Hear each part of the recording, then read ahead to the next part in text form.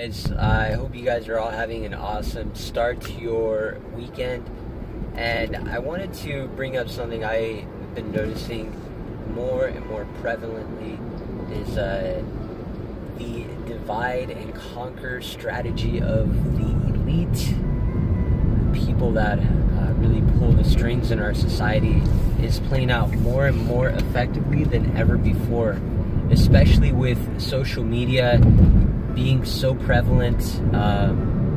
People are addicted to their phones, from now a very, very early age, and all through every single age bracket, people are now fully addicted to their phones, and that's how they're absorbing and consuming most of their information. Now, what do I mean, the divide and conquer strategy?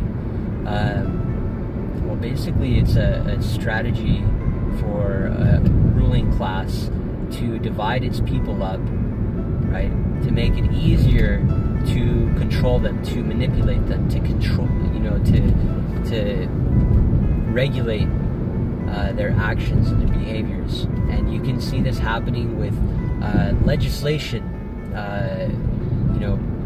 current events. There are so many things in the media and now our social medias that are meant to